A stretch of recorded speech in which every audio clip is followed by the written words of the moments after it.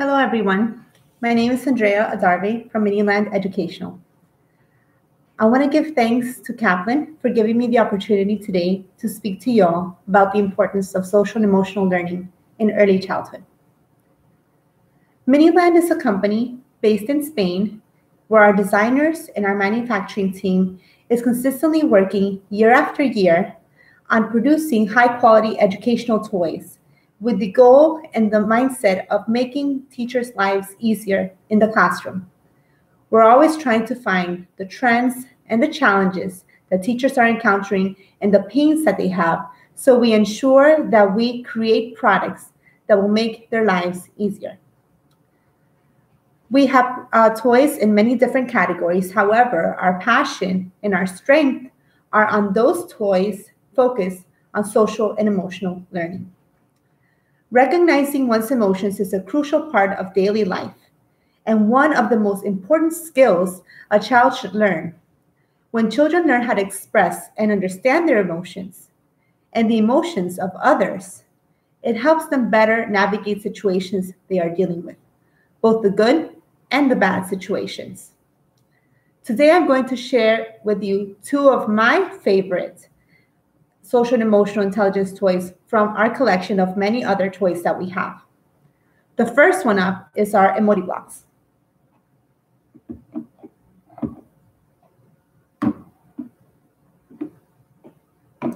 These are nice, bright, colorful blocks called our Emotiblocks. They're part of our Emotiblocks family. These are by far the most loved products by our customers and our team. They're nice and chunky. They're large, so they're large enough for children as young as 18 months to play with them. As you can see, an 18-month-old will probably not understand the full educational factor of it. However, it's perfect for role-playing and active play and pretend play, and my 2-year-old, for example, loves to play with these characters. Now, as you can see, they have 2 different skin tones. We have 3 different hair colors, and we have hairstyles for both boys and girls. So children can put together boy and girl Emotiblocks. At Miniland, one of the values that we really try to instill in many of our toys are the values of diversity, tolerance, and inclusion. And you will see that throughout many of our products. That is why we have different skin tones, different hair colors, and you will see this in Emotiblocks and many of our other products as well. We want to have toys that will allow children to feel like they belong, identified with, and even those children that probably live in not so diverse communities, they can accept and acknowledge the diversity that exists in the world. So let me go ahead and show you what the Emotiblocks are and how do we play with them. Each Emotiblock has an emotion painted on their face. We have the sad Emotiblock, angry Emotiblock, the sad one fell. Surprised Emotiblock, happy Emotiblock, how we all wish to be. The bored Emotiblock, and the scared Emotiblock.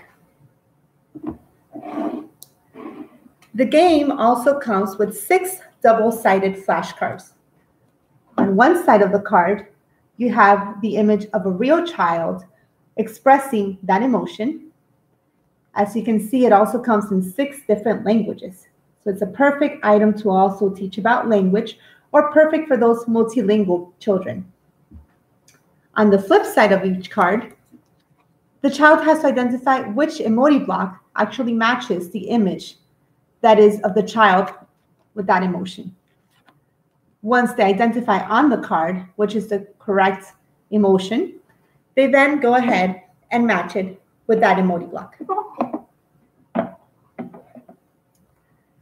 Now, I do have to acknowledge the current pandemic situation, and these Emotiblocks are a great tool to help children understand the situation and many of the feelings that they are feeling. So with the situation, children, I'm sure, have already asked you why they cannot go outside, why they cannot go to school, play with their friends, go to birthday parties. Basically, their whole routines and lives have changed. With that, many emotions will come into play, sometimes many emotions at one single time, and that can be manifested by whining, overstimulation, boredom, tantrums, lashing out, clinginess, etc. So here we have the opportunity as parents or as teachers to talk through these emotions and explain to them why they are feeling that way, take the opportunity to explain to them the situation, and that way they will better understand and be able to manage how they're feeling because they will understand the why. The why is so important for them to know and understand because it will allow them to identify what that emotion is and know how to manage it in case they feel that emotion in the future. For example, how would you use that emoji block to explain to them how they are feeling? You can ask them today, please choose the emoji block that best shows how you are feeling. And they may decide and choose the sad emoji block, for example. Then you can go ahead and ask them, why did they choose that emoji block? Tell me, why are you sad? Try to understand how to go outside and play. So this is the opportunity to actually explain to them why they're feeling, tell them that it will be okay, this shall pass, and maybe engage them in something else so they can overcome the sadness and maybe get them motivated and excited about something else, potentially to make them happy. This can also be a great opportunity for them to understand how other people are feeling in their family or the people around their household. You can ask them to choose which emoji block they feel their mommy is feeling, their daddy, their sisters, their brothers, their grandparents, etc., and ask them why they chose that emoji block. You as a parent can also choose which emoji block you are feeling. You can say, for example, today I'm feeling frustrated, I'm feeling sad, I'm feeling scared, and explain to them why. Explain to them that the fact that you have to multitask, do your household chores, work from home, teach your children from school, it's all adding stress that is making you feel scared or is making you feel sad or tired. So it's a great opportunity to teach them about many of the emotions that they may be feeling for the first time.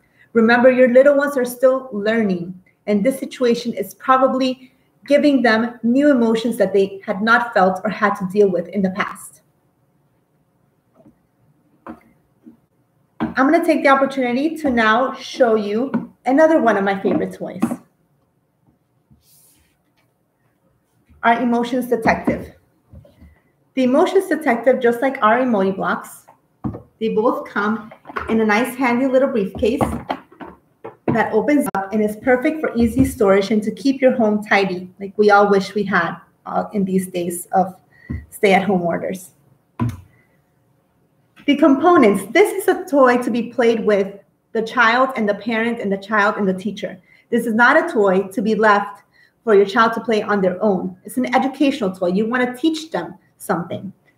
The components are a spinning wheel, and the spinning wheel includes 4 scenarios where the children might be exposed to school, the city or their town, home, and the park. You will then have cards, many cards for each scenario. So this is the home. We have cards for the city, cards for the school, and cards for the park. Okay. You get a set of magnifying glasses, small enough for little one's hands, and a series of small stars. So how does this game work? This game can be played with just one child, but it can also be played with 2 to 4 children as well in a classroom setting, for example. The children will take turns spinning the wheel, okay? They will spin the wheel, and they will choose the card on the scene on which this lands on. In this particular case, we see that the spinner has landed on the park. So they go ahead and they choose the park scene. Now, what are they going to do? Normally on the scenes, there will be either a child misbehaving, doing something they should not be doing, and the child has to explain and verbalize what they are seeing in that scenario. They then have to talk out what will be the correct behavior, or what will be the solution, or what will be the right thing to do. Okay, so let's take this card, for example, that I just pulled out at random. This is in the park. We see that there are two children in a sandbox. One of them has the sand toys, and the other one apparently wants to take away the sand toys and play with them. Obviously, the other one is angry, is frustrated. Take the opportunity to talk about the feelings and the emotions that the children are feeling in this scenario. So the child would go ahead and explain in their own words the scenario and the scenes. Then they have to talk it out with their parent or the teacher. What will be the right solution or the right action, the positive thing to do? Okay, now remember, each scene could have many different solutions as well, not just one. So this is the fun part. You flip over the card, and this is where children get to play detective.